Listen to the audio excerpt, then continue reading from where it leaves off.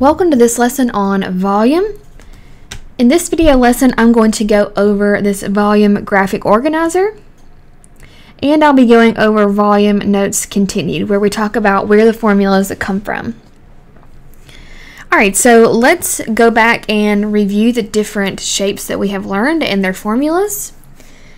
So for a rectangular prism or a cube, like the one you see in this picture, the formula is either base times height, and remember that B stands for area of the base, or you'll also see length times width times height for a rectangular prism. You may see length cubed for a cube, but all of those mean the same thing. And if you look over here at the notes, if you are given this formula, if you have a rectangular base, you're going to change the B to length times width. And then if you have a square base, you can change the B to length times length, because in a square, they'll be the same sides. And then of course, H is the height. So let's find the volume of this shape.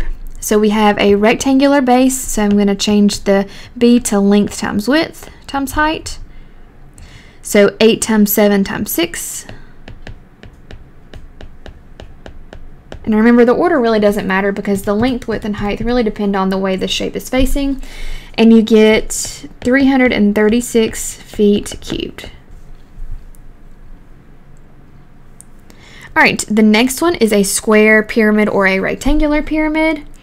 And again, you may see a formula with a capital B, which stands for area of the base. So if you have a rectangular base, you can change that B to length times width, because that's the formula for area of a rectangle. And then for a square base, length times length, the H is still the height. So this one has a square base, 5 times 5, so length times height. So 5 times 5 times 6. All right, and I'm going to write it right up here, 50 centimeters cubed. Alright, the next one is a cylinder, and the formula is pi r squared h, where r is the radius and h is the height. So on this example, my radius is 4 and my height is 10. And you can type these in with me as I'm going over them. If you need a second more to type it in, just pause the video. Alright, and I got 502.7 inches cubed.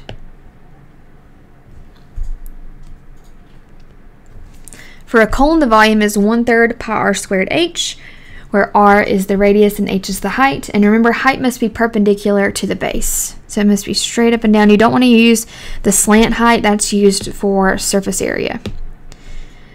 Alright, so 1/3 pi, my radius is 2 and my height is 5.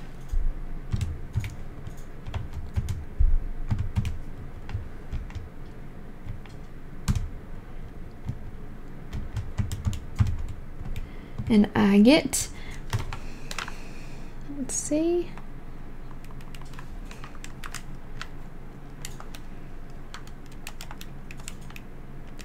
about 20.9 millimeters cubed. All right, and then the last one is a sphere. The only thing you will have for a sphere is the radius. It's the only variable, so 4/3 pi 6 cubed.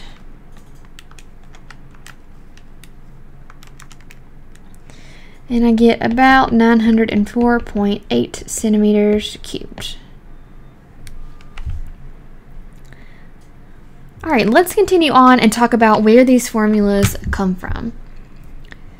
So remember, a 3D shape is made up of two-dimensional shapes, or 2D shapes, that are stacked on top of each other. So if you think about, for example, a cylinder is really just circles that are stacked on top of each other. Just a lot of circles stacked on top of each other. So where do the volume formulas come from? Well, if we think about the volume of a cylinder formula, it's pi r squared h. And there's actually a formula inside that formula. So pause the video now and see if you can find that formula. Okay, so you should have found the area of a circle formula, which is pi r squared.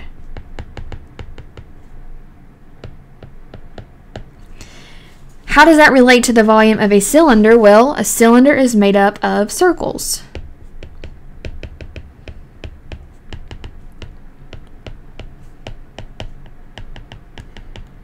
And then if you think about the height really just tells you, well, how many circles are there? How tall are the circles? All right, so what other formulas have smaller formulas inside of them? So pause the video and see if you can find one.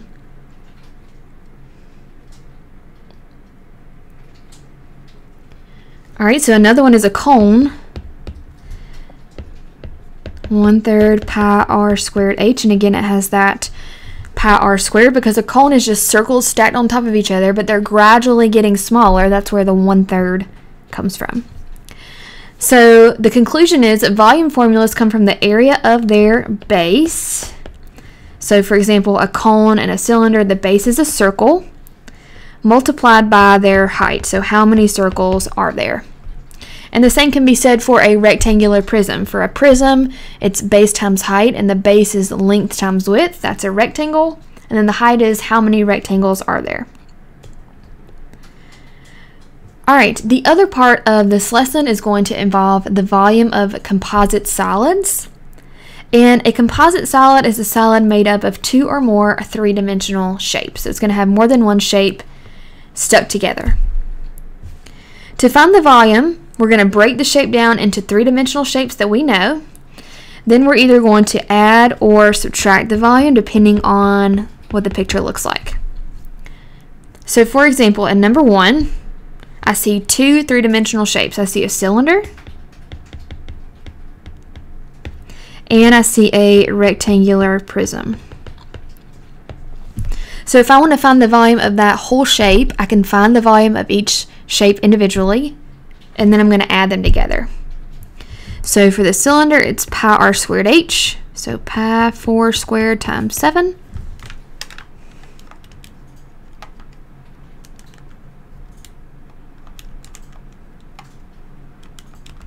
And I get about 351.9. And you may not want to round as much on the individual shapes, just round at the very end, so you can just leave it in your calculator, 351.858. It's going to give you a more accurate answer. And then for the rectangular prism, it's length times width times height, so 8 times 9 times 10, which gives me 720. So I'm going to add those together, and I'm just taking the number that was in my calculator for the cylinder just to give me a little bit more accurate answer. And I get 1071.85. I'm just going to round that to 9 centimeters cubed. All right, and then for number 2, we have a cylinder, and then we have a cone that looks like it's been cut out of it. So in this one, I'm not going to add, I'm going to be subtracting to find the final. So I have a cylinder, and I have a cone. All right, so the cylinder is pi r squared h, so pi, here's my radius, 10, and here's the height, 22.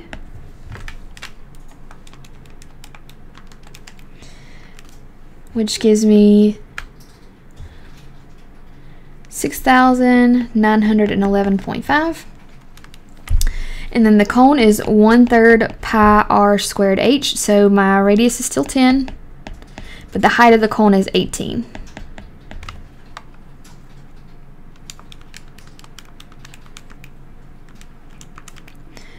And that gives me about 1,884.95 or 96. And remember, the less you round on these individual ones, the more accurate your final answer is going to be.